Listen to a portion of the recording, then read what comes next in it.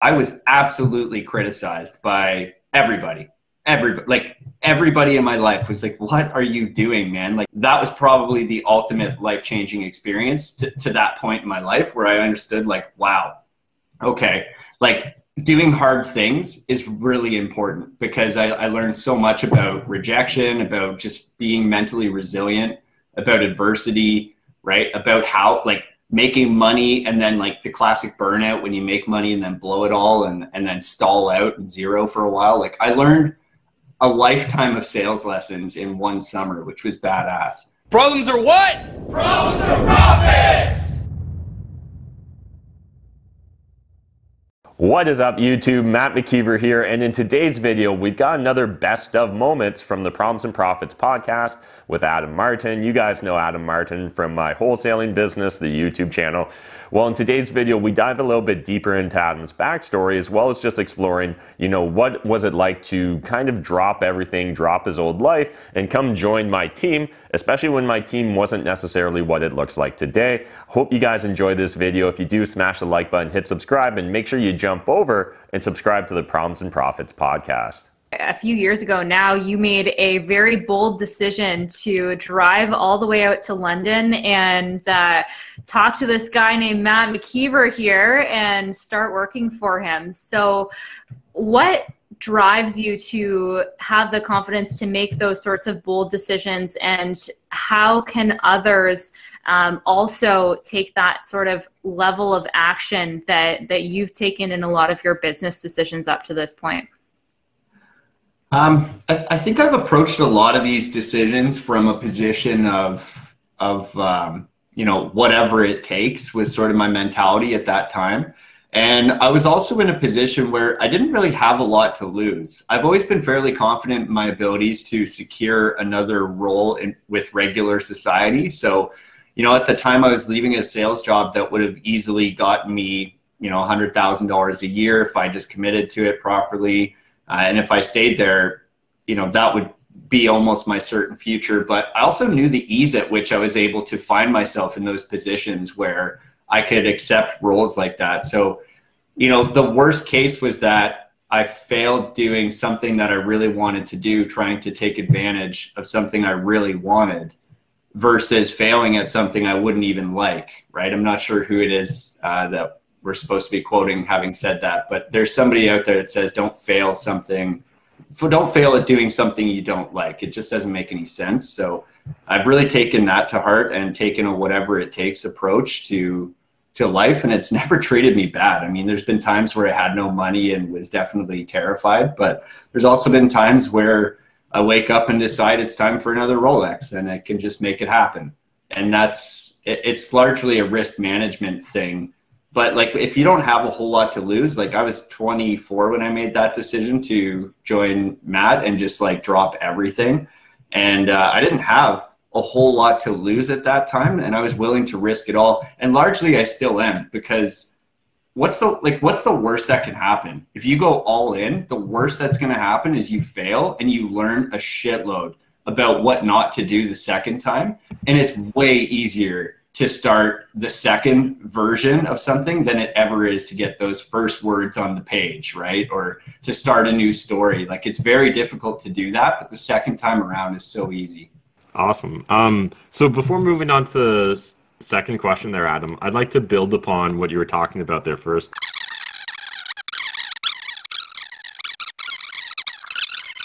One of the more interesting challenges that I'm faced with right now is that we're at the most eloquent and beautiful time that ever has existed for both technology and market conditions and regulatory freedom and everything in that sense in our industry of the business that I'm running. So we're obviously doing real estate wholesaling for anybody that doesn't know. And, to me, this is absolutely the Goldilocks zone of where this industry will ever be. Like, it's the most favorable conditions I think we'll ever see. And so one of my current challenges that I'm actively seeking mentorship, advice, solutions on is that, I've got a team of very motivated individuals that are our salespeople, and we've got a really stable foundation underneath them, which are our admin staff and the people that make sure all the details get handled.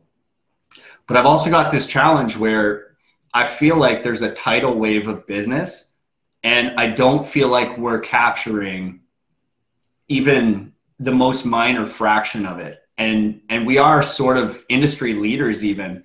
And I find that to be an interesting statement when I look at how we're leading, right? Like we're actually not capturing the majority of the market. And so when I think of the best businesses out there, most of them run as, and they'll never let you say this, but most of them run like monopolies, okay? Or like there's a couple other players. What is this, an oligopoly?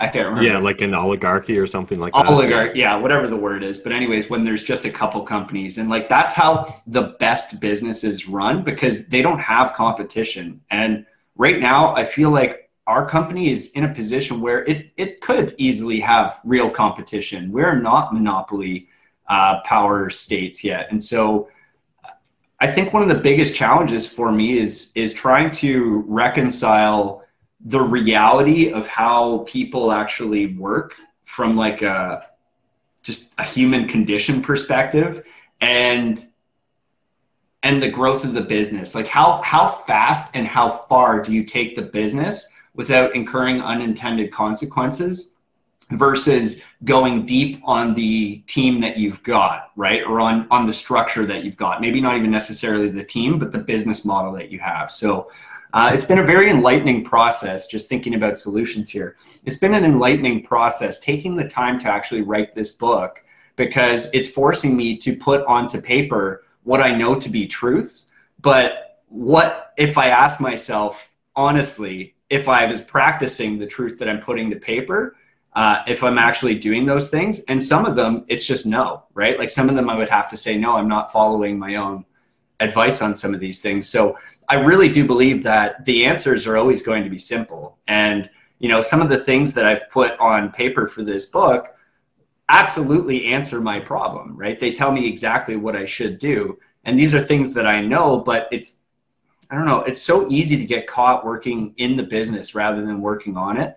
And I think that's the biggest actual problem here. It's not that my team doesn't perform. In fact, they perform pretty well. It's the fact that if I don't spend the right amount of time working on things that really matter, like growth strategies and figuring out how to drive new revenue streams and how to drive capturing more of this market, it just doesn't inherently happen, right? And so that's another one of those truths, like about culture and about businesses and just people in general. We don't just grow. In fact, we actually just sort of slowly die if left unchecked. So yeah, that's a deep one.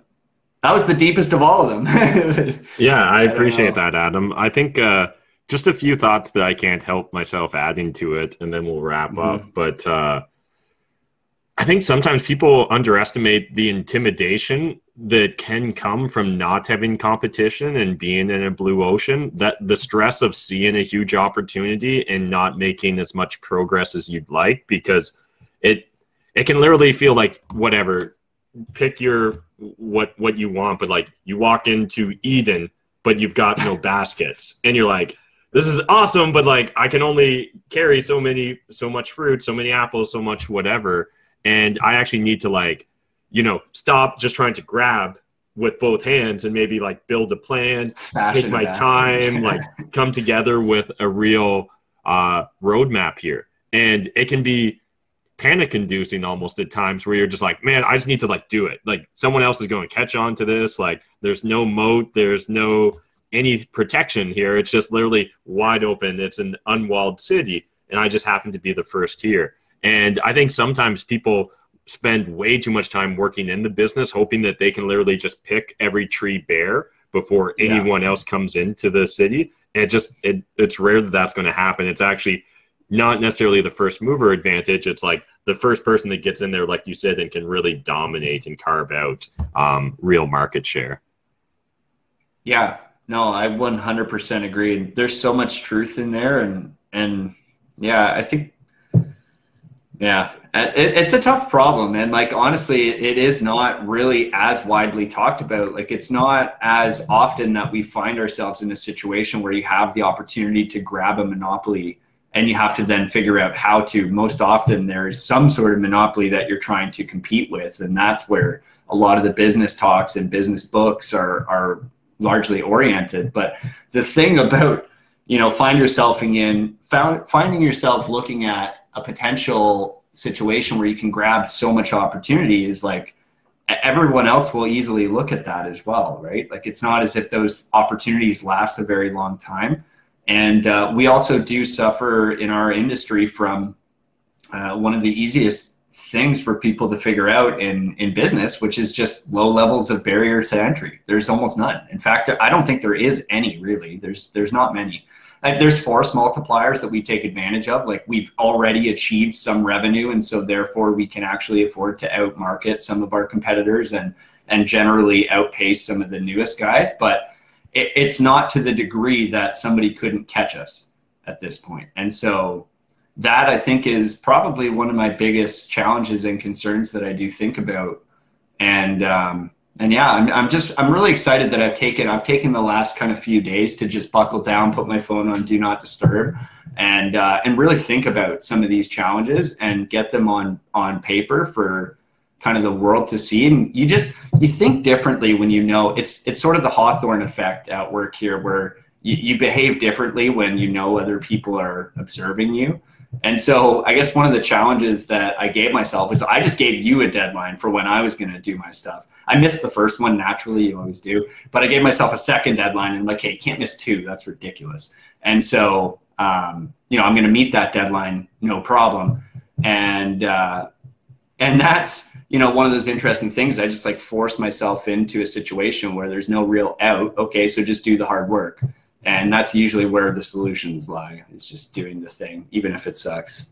Thanks again to Adam for taking the time to shoot this video, and I hope you guys enjoyed this video as well. If you want to listen to the entire unedited video, jump over to the podcast, grab the episode, make sure you subscribe, and leave us a written review and a 5-star rating. We'd really appreciate it. And there's a lot more where this came from, so make sure you jump over and subscribe to the podcast.